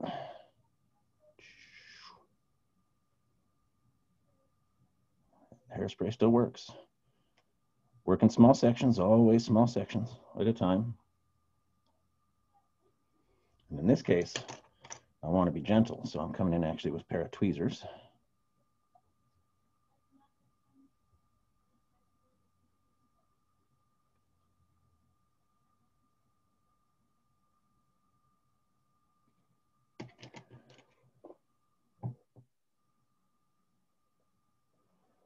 Was the toothpick method you were looking at earlier the same as the airbrush needle? Yes, it is, Bill. Exactly the same. I would normally use toothpicks. Since my little toothpick container is missing, I just use an airbrush needle. Just about anything will work. I've got steel wool sitting around. Like I said, I'll do it with the sponges too. Like I'm gonna get the sponge in here right now to try and get some streak on that white right here along the edge.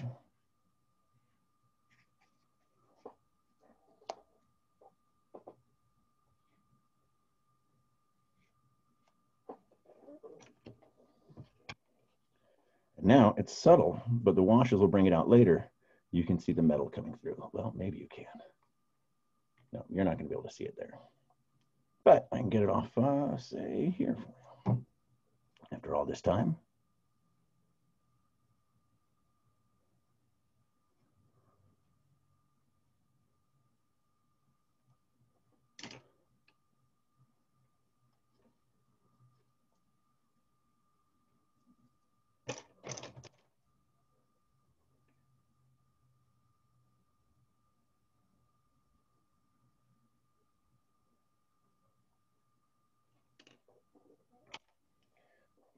In with Q-tip, cotton swab, get some of the excess out of here.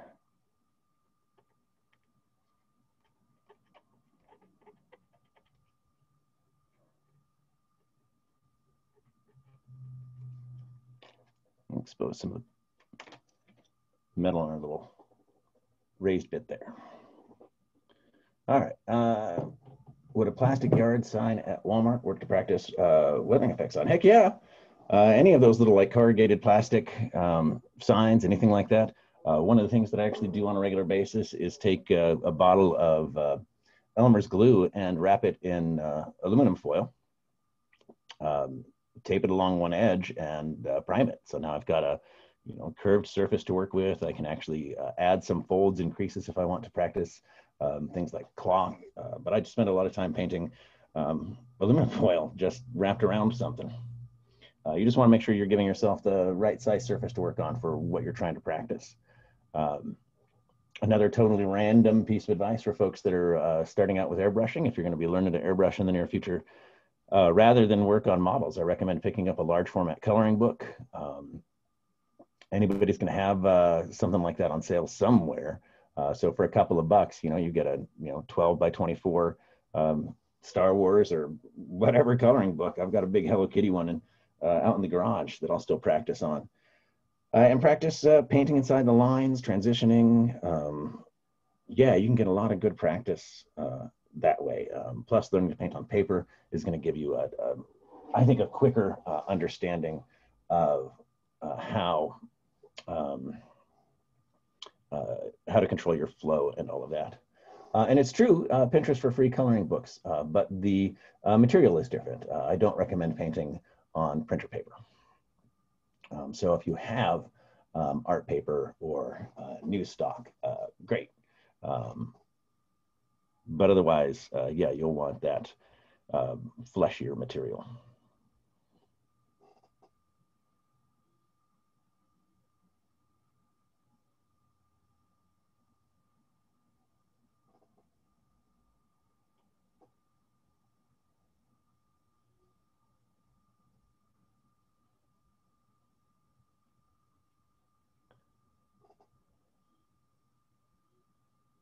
Oh, thank you very much. I really appreciate that. Teaching is very much a pleasure for me. I've missed it a lot. I know that everyone had other things they could be doing today, and I really appreciate you being here with me. This has really been fantastic.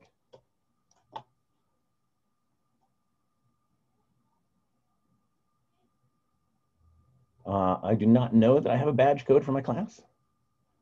If I do, it's news to me. Yeah, as I say, I don't believe you do, because John would have informed. Okay, yeah, I don't think so then.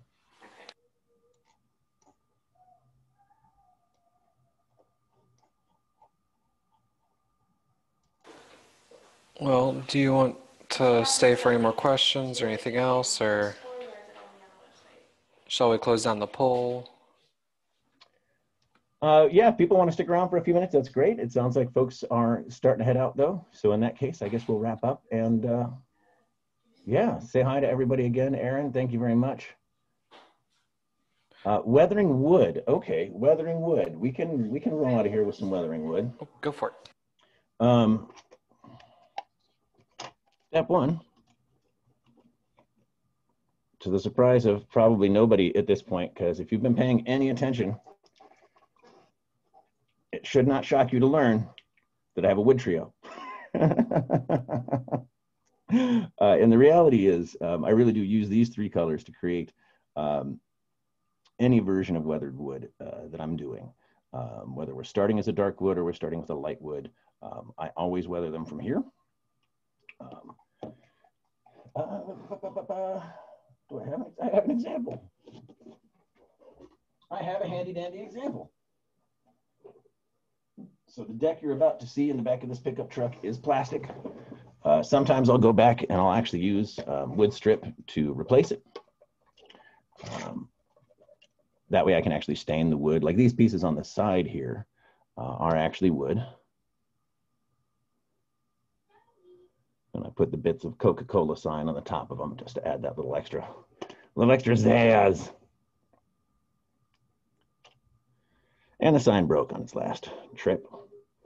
But yeah, in this case, that deck in the back is entirely plastic. There's no redetailing there. And that was done with this set. The trick is I tend to only use two of the colors at a time. Again, if I'm going for a light wood or a dark wood. So I'll start with a bit of a dark wood over here for us.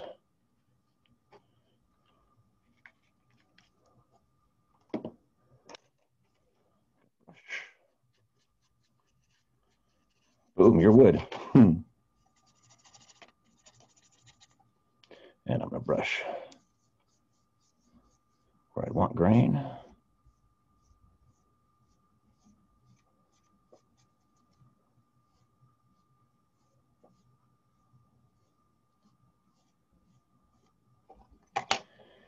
Pink towel.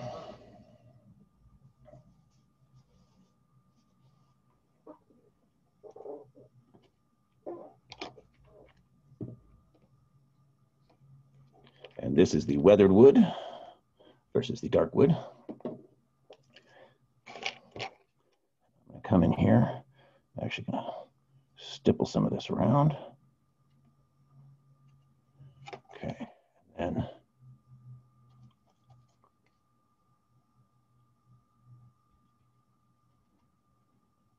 more stippling. Such stipple, much wow. Happy trees.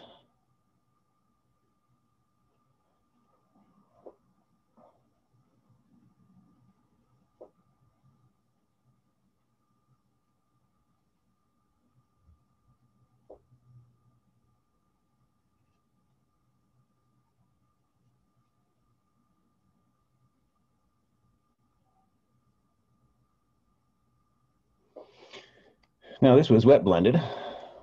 Let me hit it with the blow dryer so you can see it. You don't get the shine.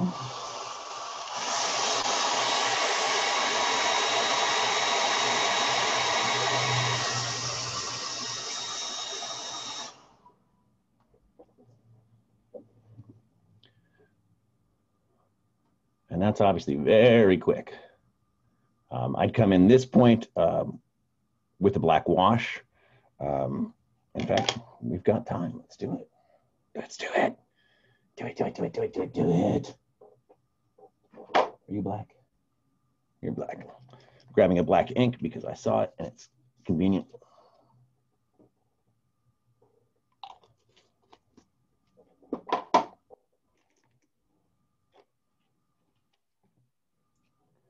this out.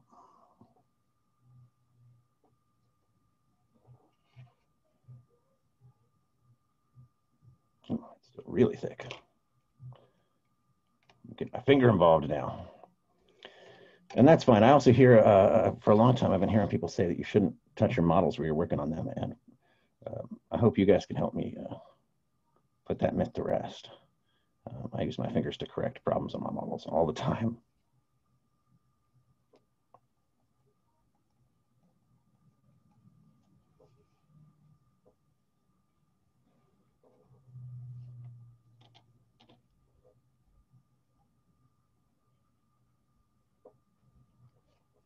Probably off screen. Nope. All right.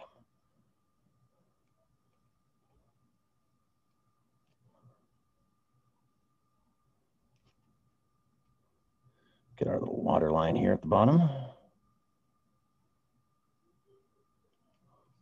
Define a few more panels. Now, a fun trick. See if I have a stiff enough brush. I should have a toothbrush.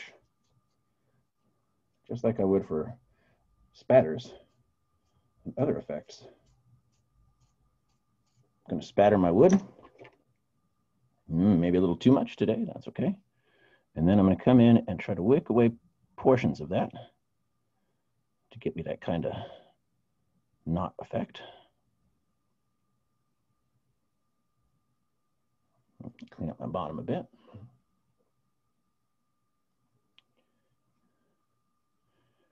And again, I'm working really quick and really dirty.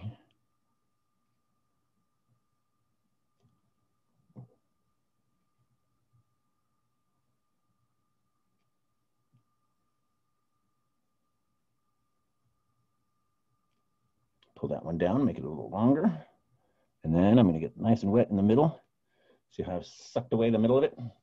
Give me that little outline. We're just going to blend these in just a little bit. All those little speckles.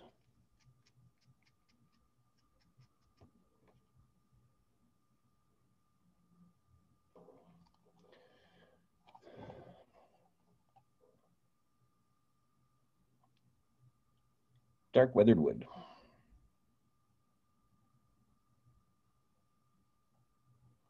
For the faded handle wood, I would use very much the same process and technique, except I would just start with a different base coat, which gets me that nice, warm wood color. But I find that with these three colors, I can create just about any tree that I need to. If I'm doing something like birch wood or another light wood, yeah, I just start with the white.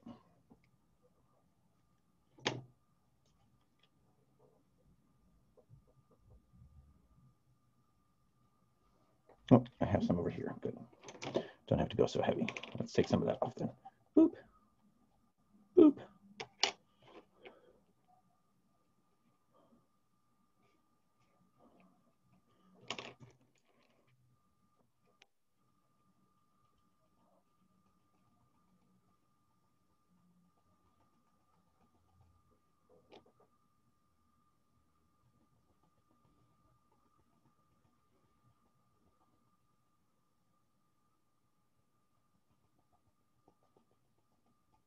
Quick and dirty.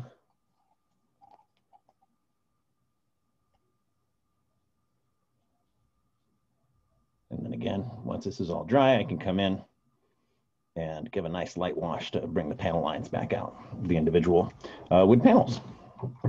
All right. Man, this is great. We got to cover all sorts of extra stuff today. I love every minute of it. Thank you all again for being here with me. It is just about the end of our time here, so I'm wrapping up. Any last minute questions for us, folks? Because I'm here and I'm happy to help. Otherwise, as always, happy hobbying from everyone at Reaper and Secret Weapon. Yeah, be around. Doing this again tomorrow if anybody wants to a refresher. Otherwise, enjoy the rest of your classes, enjoy the rest of your time, and happy hobbying. And thank you as well. If you don't mind handing the host back, and I will close down the poll and other such things. You betcha.